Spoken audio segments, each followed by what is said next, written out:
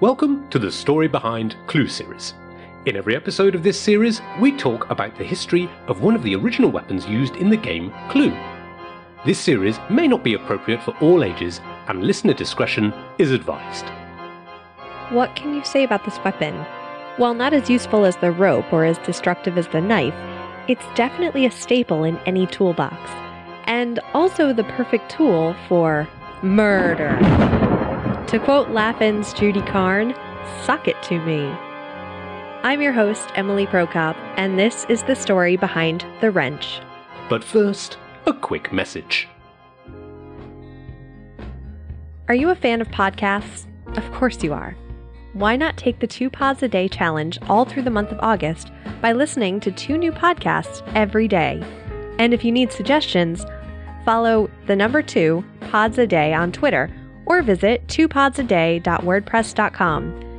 And thank you to Josh Hallmark from 2 Pods a Day for featuring the story behind as one of the suggestions this month. Listen more, listen indie. The first wrench, known as the spanner, was invented in 1835 by Solomon Merrick of Springfield, Massachusetts.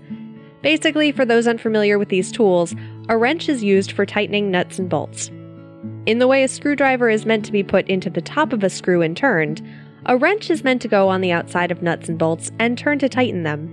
The Allen wrench, however, is inserted into the top of a screw and turned, more like a screwdriver. This is also known as a hex key or Allen key. By the way, Allen wrench or Allen key is a brand name, like Kleenex or dumpster, and the company that originally made them, the Allen Manufacturing Company of Hartford, Connecticut, discourages genericizing it. Although whenever I need one, I usually just grab one of the hundreds we have from putting together IKEA furniture. By the way, if you ever want an internet rabbit hole to fall through, look up a guy named Allen Wrench and the conspiracy theory of his involvement in the death of Kurt Cobain. Anyway, the monkey wrench, which has an adjustable head and is the one depicted in the game and movie Clue, was invented in 1858. And even though the name of the wrench is spelled like the animal, the inventor's name, Charles Monkey, was spelled M-O-N-C-K-Y. But as I dug a little deeper, it turns out Charles Monkey may not even have existed at all. But more on that in a bit. If you looked at a monkey wrench and a pipe wrench, you wouldn't notice much of a difference, since both have adjustable heads on them.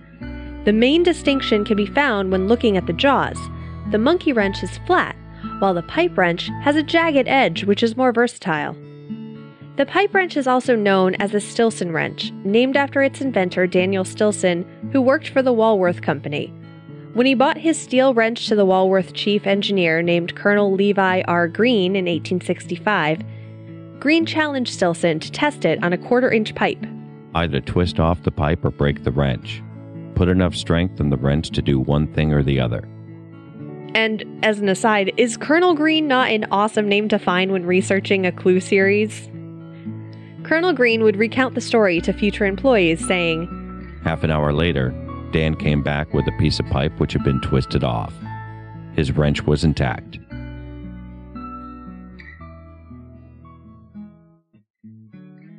You might have heard the rumor that the monkey wrench was given the name as a racial slur toward black heavyweight champion boxer Jack Johnson, who supposedly invented it.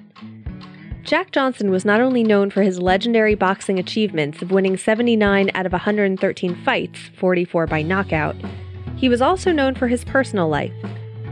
It was seen as infuriating that a black man in the early 1900s would be able to best some of the best white fighters at the time, and James Jeffries, known as the Great White Hope, came out of retirement just to challenge Johnson. But Jeffries' loss that followed added to the already slowly growing white-on-black violence in America.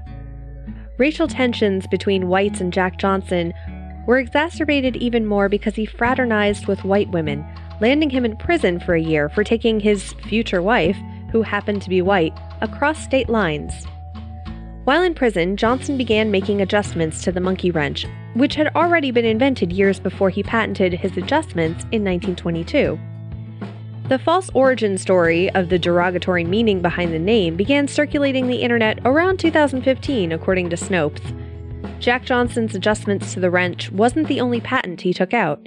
He also invented a, quote, theft-preventing device for vehicles, which would block the fuel supply if an unauthorized person tried to steal the car.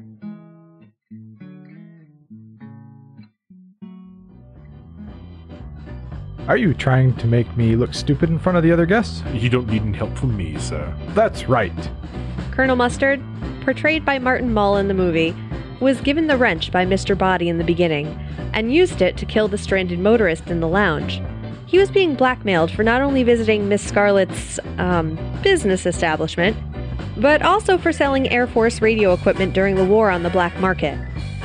So here's the thing about the black market. It's hard to research. In fact, part of my Google history now includes wondering how to sell military parts on the black market, so if nothing else, this episode probably put me on the government's watch list. However, during World War II rationing, the black market wasn't difficult to find, and the most sought-after items in the United States, and one of the easiest to obtain, was meat. Butchers were able to create a nice side hustle for themselves, if people were willing to pay. Give me a nice small sirloin. About that thick. That thick? You heard me. That thick. Well, madam, we're here to serve you, but that'd run about 3 pounds. Now, you haven't enough ration stamps for that. Maybe I can fix you up after all. But it cost you 80 cents a pound. 80 cents? That's ridiculous. That's just what I keep saying. Wonder the government wouldn't do something about it. All this talk about price ceilings. Well, do we take it or do we leave it? Oh, I'll take it. I guess you have to pay to get what you want these days. That's right. So while Colonel Mustard may have not gotten his money from his inheritance, as he originally stated in the movie before his backstory was revealed, he may not have had to go to all the trouble and sabotage his own men for some money if he could have just gotten some hands on some random cows instead. You lure men to their deaths like a spider with flies. Flies are where men are most vulnerable. Right.